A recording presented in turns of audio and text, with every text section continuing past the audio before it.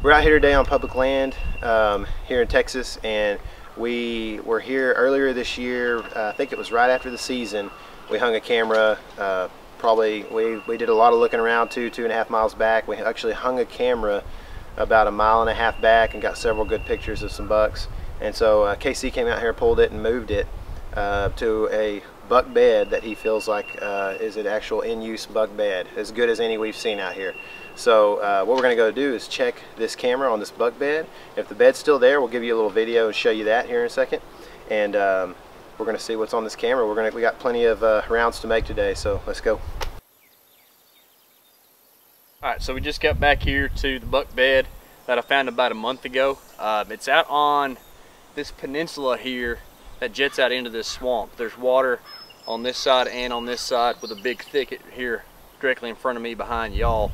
So on a really cold winter day, a buck could sit here, sun himself in the southerly sun, and still feel like he's very well protected from anything, you know, on the water side, and he can bail back off into that thicket at any point in time he wants to, or if he gets spooked or bumped or whatever. So pretty neat spot. We got a camera hanging on a tree right there that should have probably taken any pictures of anything that would have came through and tried to use this bed. I did kind of get intrusive on it whenever I came in and found it, but I kind of stumbled upon it like I was right here before I saw it was there. So who knows, I might have killed it, but it's something good to at least note for next fall. So we're gonna check the camera and see what we got, hopefully something cool.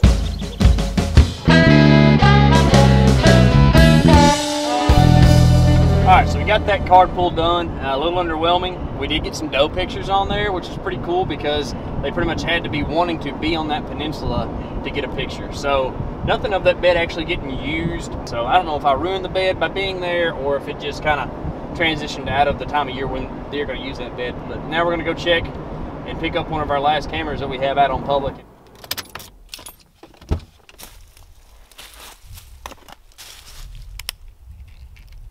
Alright, so we got 64 videos on this guy, which sounds like a lot to me. I know that at least 1 or 2 of them is going to be us, but hopefully there's a few on there that are going to be quality deer videos, and we'll get to see kind of how they're using this area and moving through. So we're going to head back to the truck, check them on the computer, and let you know what we find.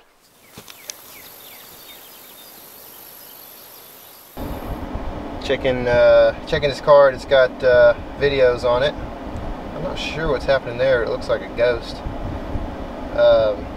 This is all videos, and we are trying to see. I know I saw one thumbnail that had a deer on it, so I'm not sure exactly how many we're going to have, but we're going to give it a look. I see a deer already. What?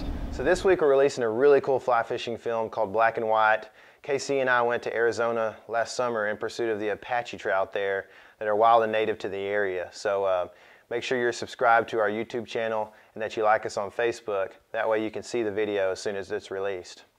In conclusion to this video, however, you can tell that we're pulling most of our trail cameras right now. Actually all of them, because on public land in Texas this time of year, the risk highly outweighs the reward. But before we leave, I want to show you one really cool clip that we got off of one of our trail cameras in late February of some buck sparring. I hope you enjoy it.